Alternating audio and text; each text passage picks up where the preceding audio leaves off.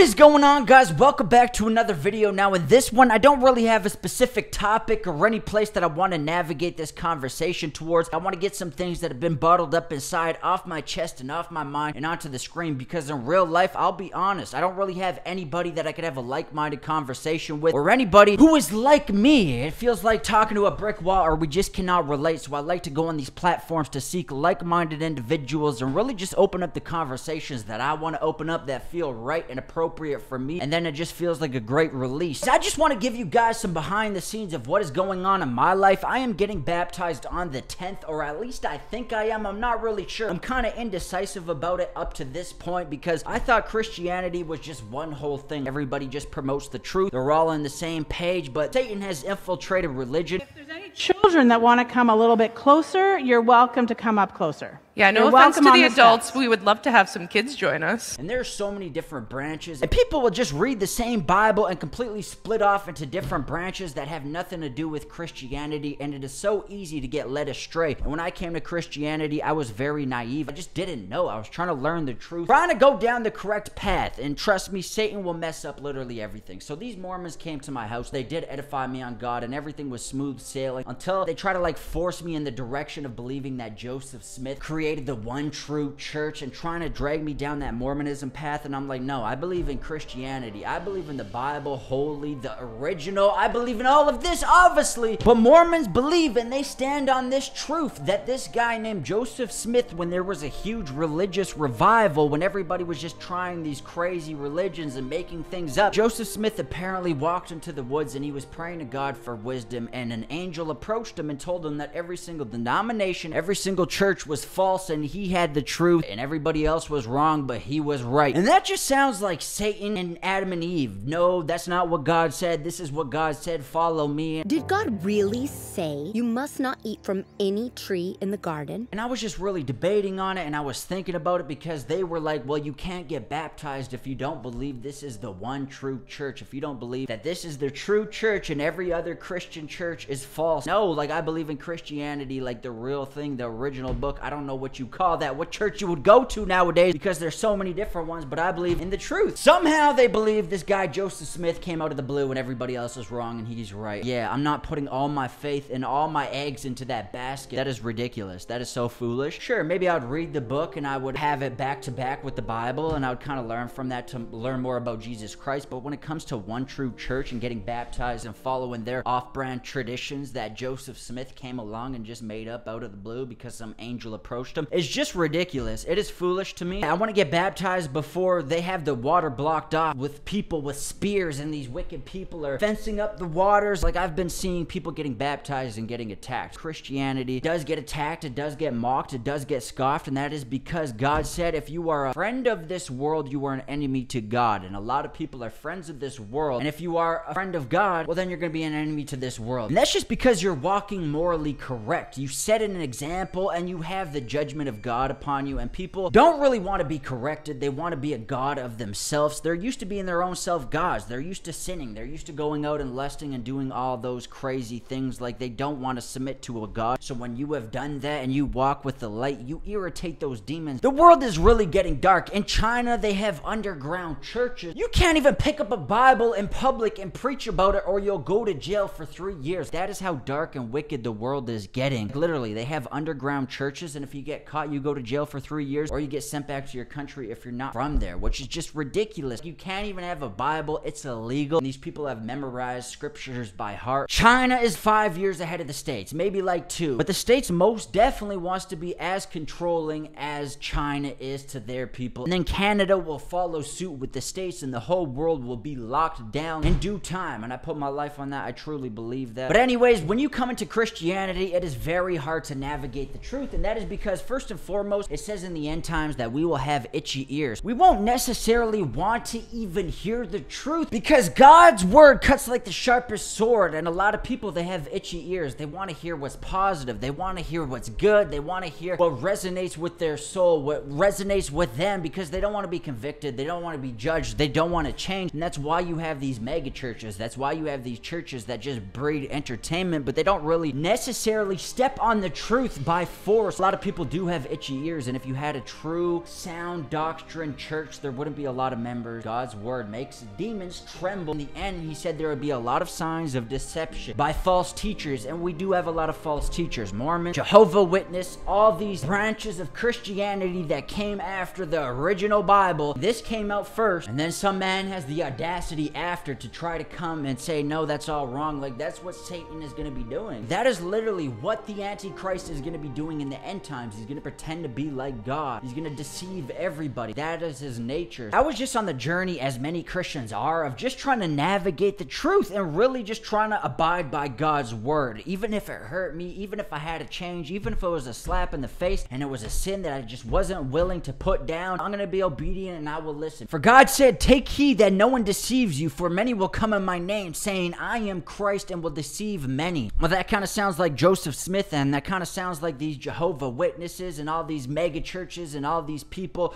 who want to please the people with itchy ears. You see that a lot nowadays. Nobody really wants sound doctrine because it convicts you. It makes you want to change, and change is good. I really pray and I really hope that everybody picks up one of these books, because everything that is prophesied in this book is literally reigning true nowadays, or you can see it happening, or it has the potential to happen, because this book instills morals, it instills disciplines, and this program, this system, this matrix is so demonic, it is so sick, it is so wicked, it is so twisted, and the things that it programs and pushes on a day-to-day basis to your children, to your family, is literally corrupting them to where all of these things that are prophesied are damn near gonna happen, because there is a huge spiritual warfare going on, and if you're not conscious or aware of this, you will just be an autopilot vessel who is overcome by the wickedness, because this world truly is wicked. It is evil. The people who control this system, this matrix, the stuff that they program through TV and television shows and through music is absolutely demonic, and the people who ain't conscious or aware, they will be programmed by that dark energy, and they will display those attributes, and they will become that character that this program is pushing,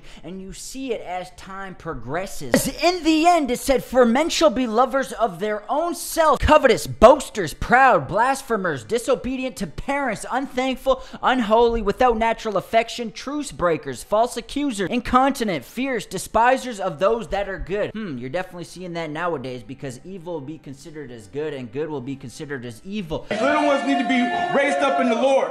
These little ones need to be raised up in the knowledge of Jesus Christ, because there's going to come a day when every knee will bow and every tongue will confess that Jesus Christ is Lord, to the glory of the Father.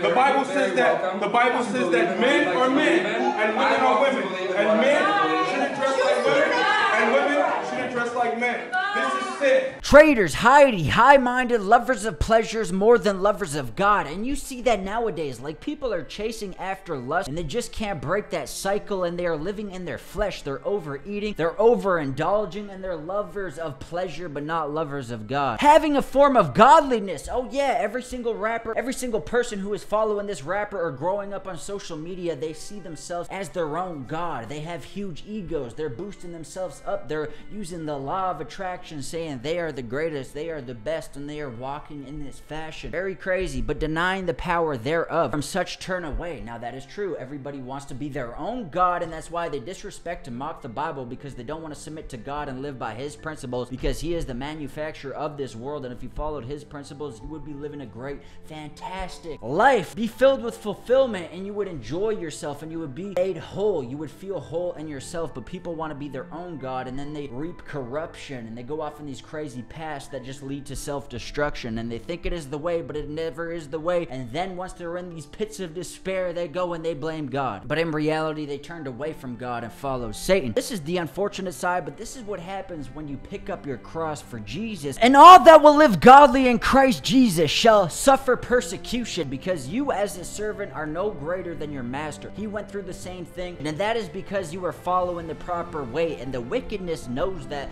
and it knows it's going going to hell, so it wants to drag you down that path. It wants to make you try to sin, because we don't wrestle against flesh and blood. We wrestle against principalities, wickedness in high places. It's the programs, it's the stuff they watch, it's what they are being fed on a day-to-day basis, because they're so unconscious, they're so unaware of what they are being fed by the media, that they themselves will turn wicked over time without even knowing it, and they will come after the people who are moral and just, and that's just what it is. These wicked people have no morals, they have no moral compass, and you see it nowadays. You have children in elementary sitting with half-naked men. These parents and these kids, they're gonna grow up with no limitations, they're gonna grow up with no guidelines. They will literally just not care at all. It is disgusting, and there's not gonna be no line that is gonna be drawn. It's just gonna be whatever goes, and it's gonna get worse, and it's gonna get worse, and they're just gonna reap corruption, and this world is gonna be so disgustingly wicked, and the only thing that can really stop that is God. Honestly, naturally, wickedness hates the good, so if you are following the good and you don't want to bow down to no wicked nature, or go down with that program, or let yourself be succumbed by such dirty, disgusting values, and you actually have a moral compass for yourself,